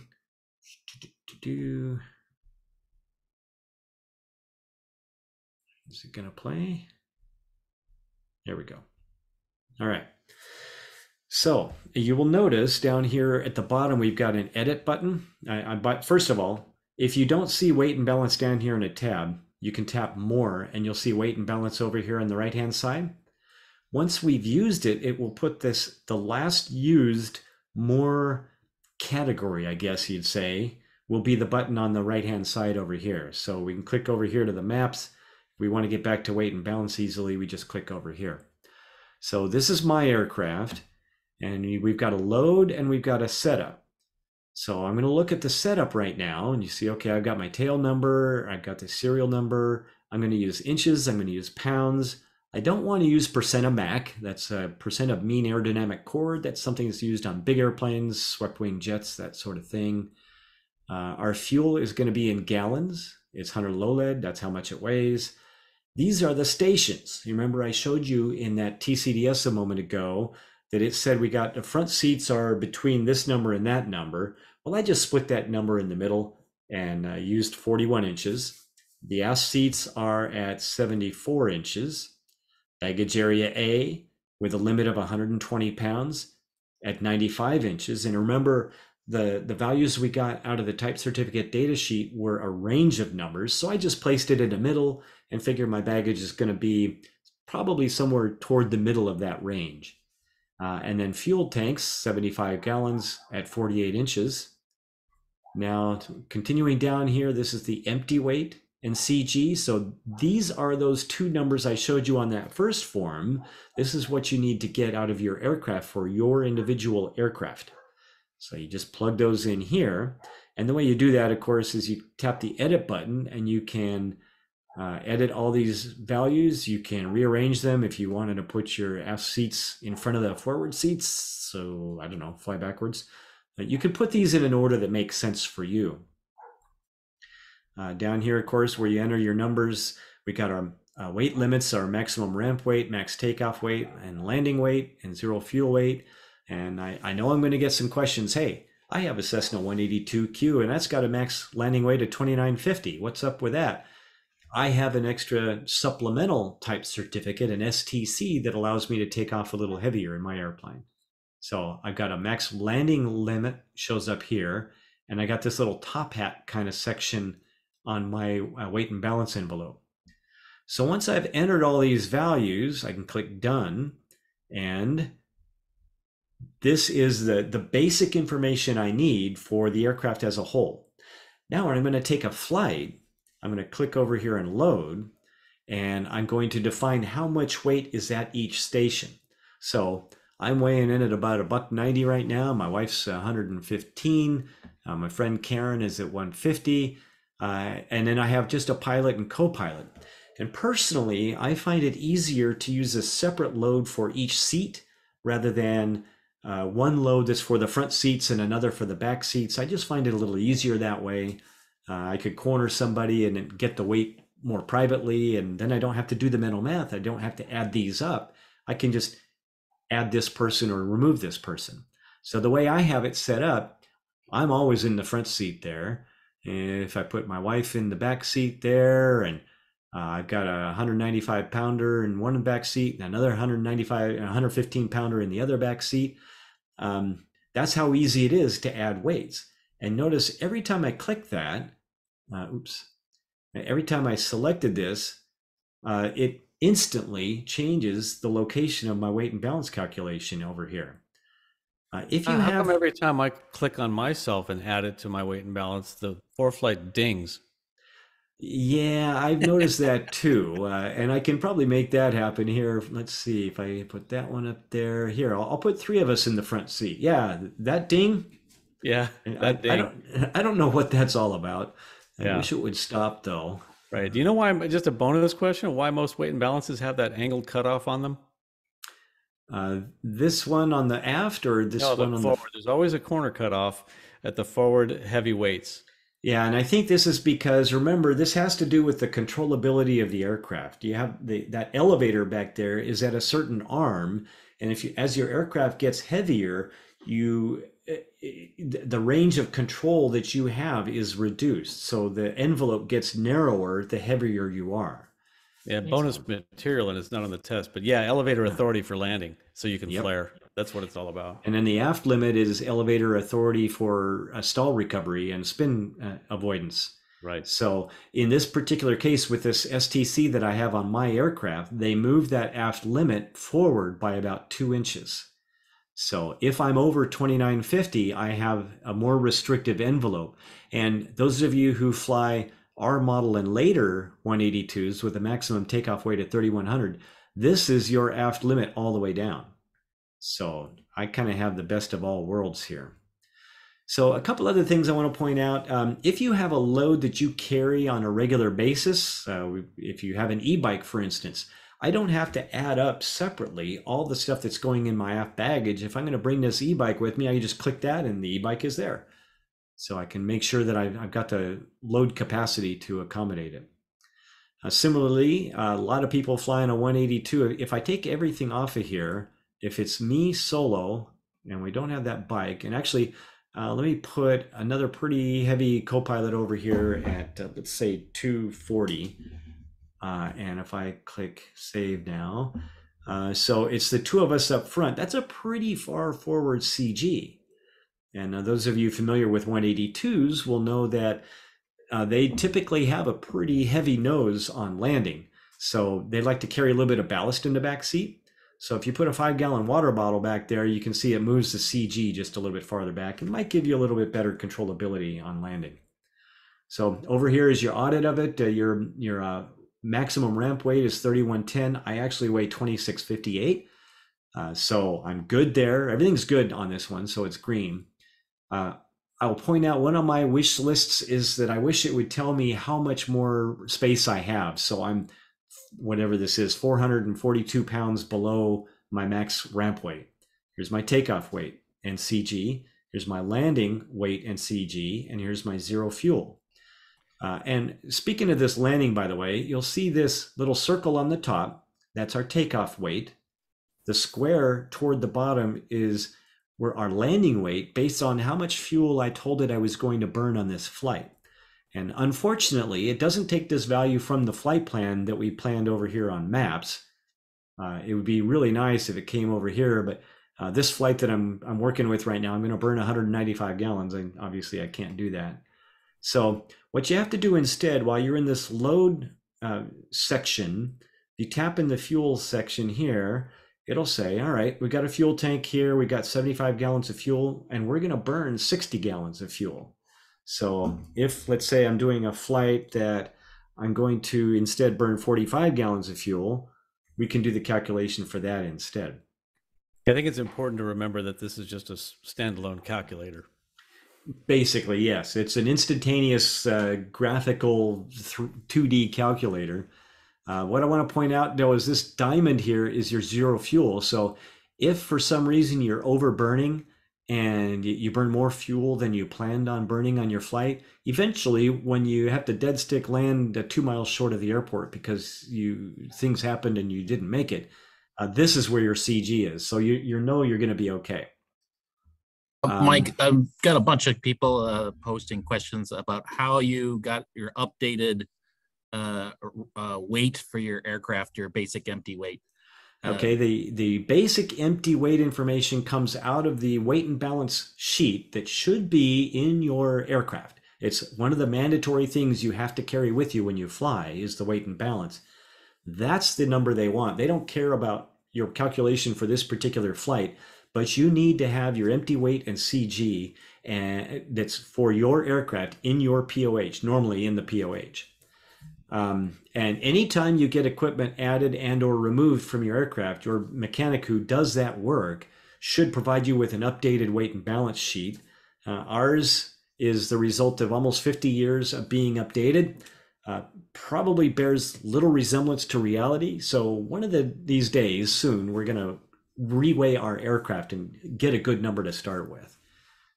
So hopefully that answers that one. You got another quick one, James? We do have a question.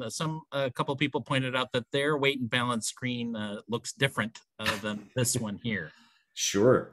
Every aircraft is going to have its own envelope depiction. The discussion on the ForeFlight users group on Facebook just the other day, a gentleman was trying to program in their envelope, and they were using those moment numbers, that graph that looks kind of slanted over to the side. They weren't using the CG envelope. So that's why I say you should get these numbers out of the TCDS, and you should end up with a box that looks something like this. And your aircraft is going to be different than mine. Even the TR-182 is a slightly different envelope than the fixed gear normally aspirated 182. You might want to show the setup screen. I think that's what people are wanting. Mm-hmm. That's the answer to the question, because you want to say, okay, where are these points? So continuing on down here, we talked about the fuel. We talked about the stations. A station is a place on the aircraft that you can put a weight. So we got front seats, we got back seats, we got forward baggage, we got aft baggage. I fly a 310 a lot. We have nacelle baggage, we have aux tanks, we have main tanks. We got all sorts of stuff. So you make a station for each one. And now we set up our limits here. So this is, again, your max ramp weight, your max taxi weight, your max landing weight. Some airplanes have a maximum zero fuel weight. Most of our little airplanes do not. So this should say none. If you have a number in there and you're getting a warning about that you've exceeded your max zero fuel weight, it's probably because you put something like 2,000 pounds in there, so you're over that number. A lot of people will even put their takeoff weight in there. Well, so if you're over that, you get over max takeoff weight and over max zero fuel weight. But most aircraft don't start getting into a maximum zero fuel weight until you get into heavier piston twins at least. A lot of turbine aircraft will have a max zero fuel weight. Our little airplanes, single engine airplanes, it's not an issue. Now, remember that we talked about those forward limits. I showed you those values out of the TCDS. This is where you program them in. So at 3,100, our forward limit is 41 inches. Our aft limit is 46 inches. At 2,950, it's 39.5 versus 46. And then I had to kind of sneak mine because I have this little top hat thing here, and I can't have two aft limits at the same weight. So I had to fake it out, and I had to tell it this is the aft limit at 2,951, So if I'm over max landing weight, this is my aft limit. And then I put another one at the actual, the 48.5 at 2950. So if you fly a P or a Q model 182, this is the number that you should have in yours for your aft limit. And then we've got a 33-inch corner at 2,250 pounds. There's no, that's this little corner right here. There's no change at the aft limit at that weight, so I just left that one blank. And then I set a lower limit at 2,000 pounds, 33 inches, forward limit 33, aft limit 48. And my empty weight, again, was 1,800 and change. I figure, okay, the airplane's 1,808. I'm 190, so that's just about 2,000 pounds. I'm always going to have some fuel on board, so I would never be below 2,000 pounds. I don't need to go any lower than that for these numbers. So I think just to quell some confusion, I just want to say you're plotting the corners of that graph. You're basically telling it where each point is, and each point is defined by inches and pounds. Yes. And so basically you're plotting weight by CG all the way around, and that's what all those different points are. And I think some people are having a little trouble with that. Also, others are seeing a different format. Maybe they've got their iPad rotated vertically, or maybe it's on a mini. It might be different. So that's rotated. Yeah, some people are only seeing 2 columns. Yeah. And if you go horizontal, there's 3. And if you're using a smaller screen, you might not have quite as much information here. So, you know, these numbers, you're absolutely right. We are numerically defining this polygon, basically.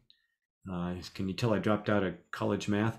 By just dropping the points, plotting. So, yeah, at this weight here, it has calculated that I weigh 2648. So at that weight, the limit is 36.7 to 48.5. So it's doing the math based on this weight. It knows where that point is, and it knows where that point is. Those are the numbers right here, and I'm at 38.8. It says I am between those numbers. All life is a sunny day, and things are good. Similarly, does the same thing at landing and the same thing at zero fuel. So setting up these loads over here, what I did was I go over to the load and I click edit, so I can add a new load. So let's say a load that I often bring is a toolbox. Oh, raft. I thought you were going to go across. Okay, a raft. That's a good one. How much does this raft weigh, Brian? Some of them are pretty heavy. I'd say 85 pounds. Okay, so let's say 85 pounds.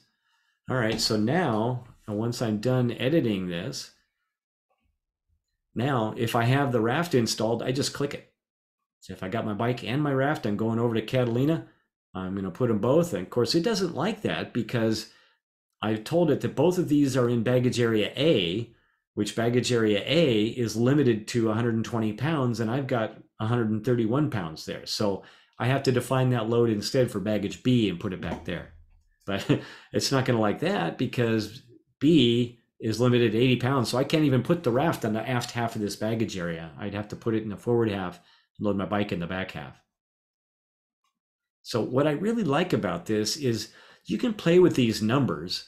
So whenever I'm taking a new pilot and teaching him how to work his airplane, we'll look at this and say, okay, if it's me and a 320 pounder and there's nothing else on board the aircraft other than fuel, I am right on that forward CG limit. So that's how much it takes to get me right on the limit. Anything over that, I have to go break out the calculator and do the math. So I can take a pretty big person in the front and not have a problem. So what about aft? If it's only me and I have a full 120 pounds in baggage A, and I got, let's say 80 pounds in baggage B, okay, that's where my CG is. So basically there is no way for me to get my aircraft anywhere near the aft CG limit. So I have to really break some rules to make this work. So what if I take this aft baggage back here? Let's say I put 400 pounds back there. Okay, well, it doesn't like that, but you see it's drawing the envelope. I'm mostly out of balance is the problem because I'm after my aft CG limit. I'm within my weight limit. So I kind of encourage you to do some experimenting with this and just see what it takes to get your airplane out of service, out of range. So the last thing I want to show you is an aircraft a little bit like Bob's that we were talking about a little while ago. He got a Beechcraft. Where did I go? An F-33A. This is not the F-33C that he's got. But notice this one, at takeoff, our CG is fine. But as we burn fuel, that CG moves aft. And the reason for that is the fuel tanks are in the very forward part of the wing, forward of the forward wing spar. So they're well ahead of the empty CG. And as that fuel is burned and it gets lighter, the CG of the whole aircraft moves back. So I know when I was a new pilot, in fact, 44 years ago today, I earned my private pilot license. So way back then, we never did a landing CG calculation or a zero fuel CG calculation. So I would never have known that this was a problem. Oh, congratulations, 44 years. That's significant. Hey, where did all that time go? I don't get it. You're getting close to that master award. Almost. Right, brothers. Yeah. So yeah, this is an aircraft. Now we've got 4 people in it. We got 100 pounds of baggage. We're within weight, but this is not going to work because shortly after takeoff, we're going to burn aft of our aft CG limit. So I encourage you to use this tool to these extents and figure out where your problem areas are, basically. Very cool. I'd like to, I know we're running long tonight and some people are wondering how long this is. So what? I know it's what we do. We've just got so much great stuff to offer. We will, I think what I'd like to do maybe is end the recording, the wings recording part of this. Maybe we'll give the awards, but we can hang out some more and answer some questions. You want to do that? Or did you want to get a little more to go here? That's really about all for here. Just to point out that again, over here, when you're putting your in-flight consumption, you have to remember to manually enter that number because it doesn't transfer from your flight plan. Very and tip. other than that, Bob's also got his weight and balance to show us. But what I'd like to do is announce the winners, so I know people are hanging in just for that. Okay, and then, I'll stop the share and you can take the aircraft back. If we do that, then I can move on, and people who are just hanging out to see if they won all these fantastic prizes. Then I hope I won. All right, give me just a second to reconfigure this. Time's up. Yeah, give me more than that. Well, Bob, do you want? I'll tell you what. Let me just announce the winners here. I'm setting something up while you're doing that. Okay, go ahead. Just Gold Seal 1, Alejandro Justo. Congratulations. I'll send you an email on how to collect that. You can do the private or the instrument for the Gold Seal class. My son just did the instrument course, and it's a great program. And I'm told they're going to have commercial in the spring.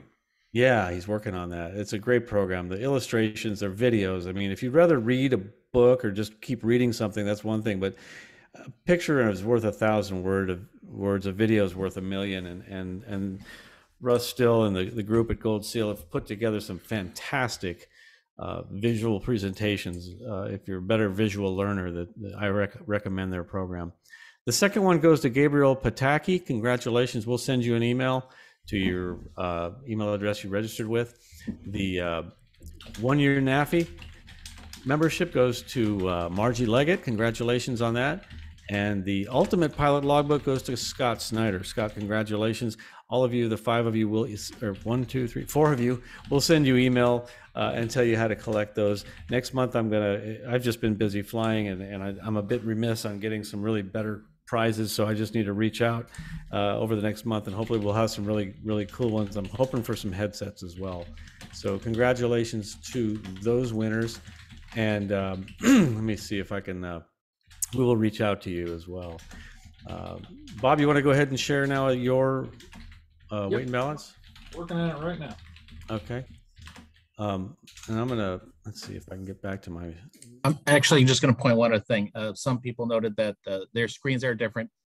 If you are looking for this enhanced version, if you go to account settings, ForeFlight Labs, and then enable the enhanced weight and balance setting, that's where you'll see these extra items that are available for Performance Plus customers. Okay. I guess we all just enabled it by default and forgot we put that on there. Yeah, that's it. Yeah, under the settings, and I can show that later as well. I'm trying to, Bob, don't start yet. I'm trying to, for the recording's sake, get you over to another screen here. I am so okay. sorry. All yours. Okay. Am I okay to share? Yep. Yes. Okay. All right. So here's my aircraft. I have an F-33. I've just recently purchased an F-33C Bonanza. There's only 10 of them left in the United States. Oh, by the way, it is a all utility category with an aerobatic limit down in here. Yes, it's an aerobatic airplane.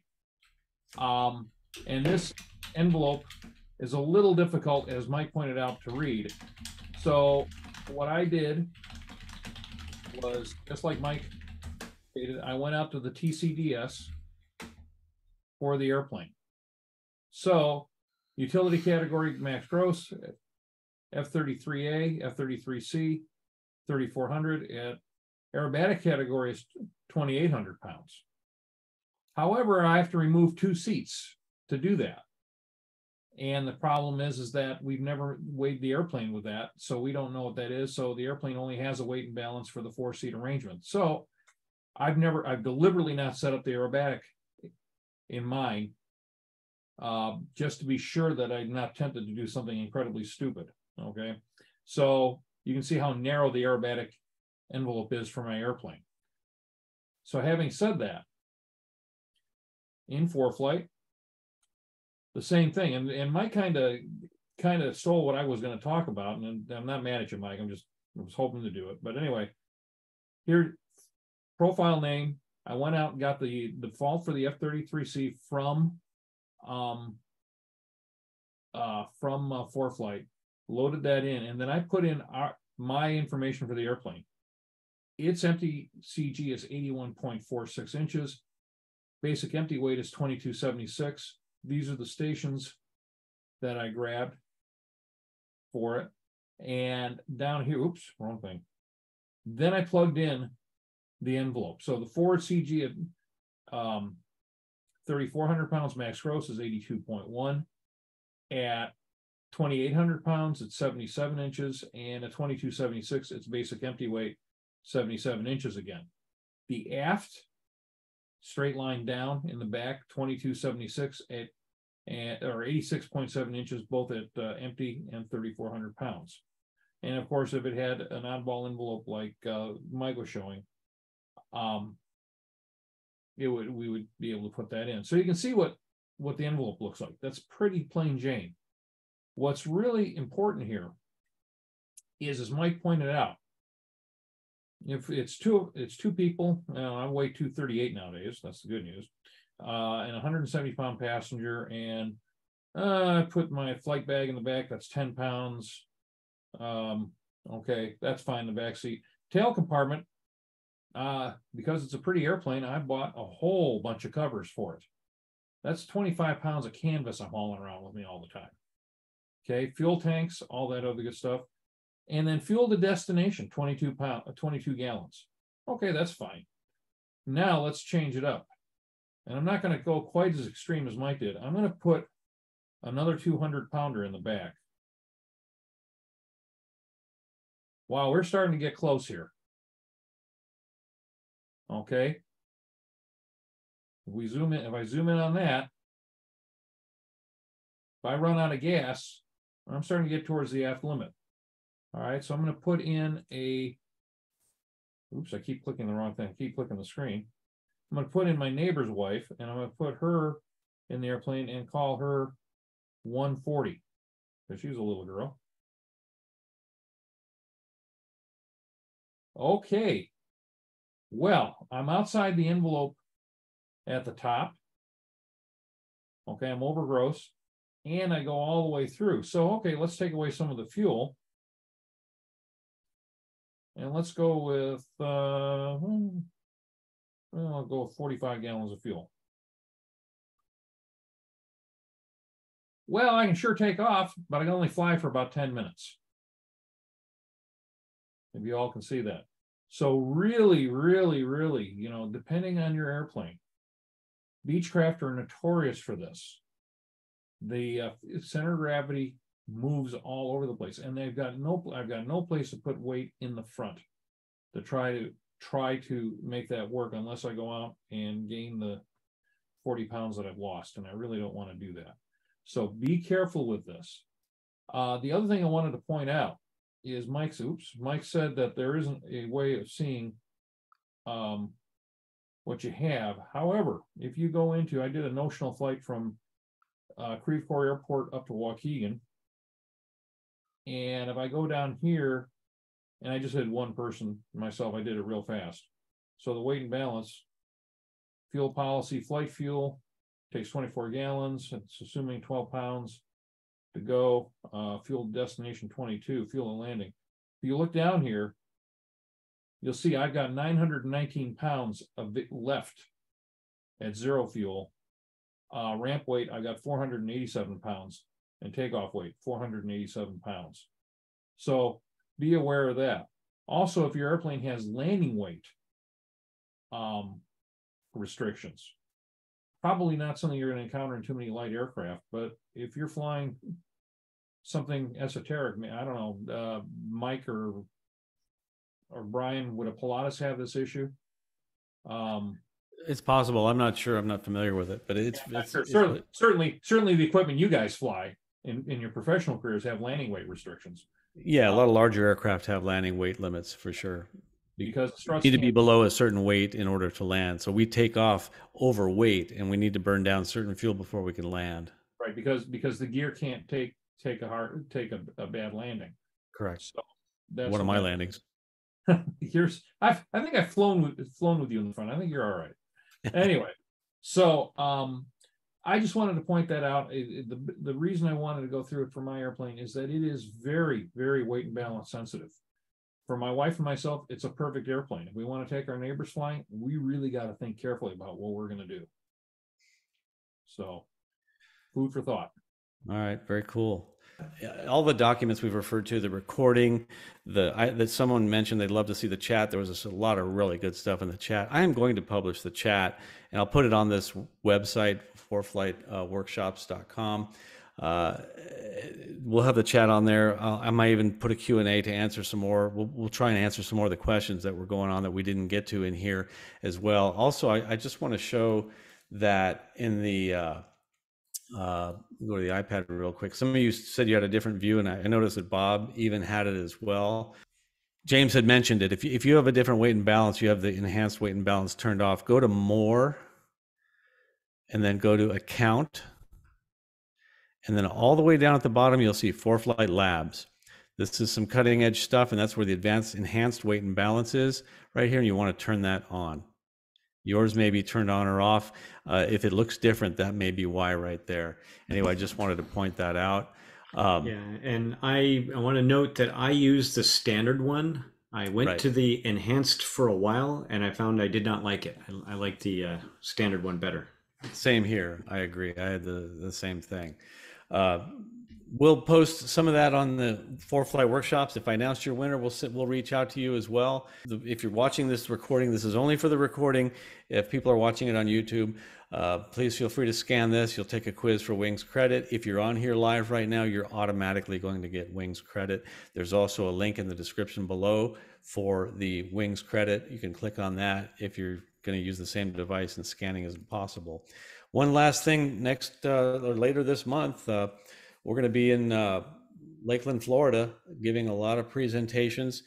Come on down if you're a flight instructor. We've got a lot of seminars. You get a lot of networking going on at the NAFI First Annual Summit for Flight Instructors in Lakeland on October 24th through 26th. The website is nafisummit2023.org. Come down and join us if you're anywhere in the area. Brian Schiff will be one of the speakers. I am. We've got a great bunch of speakers coming to that.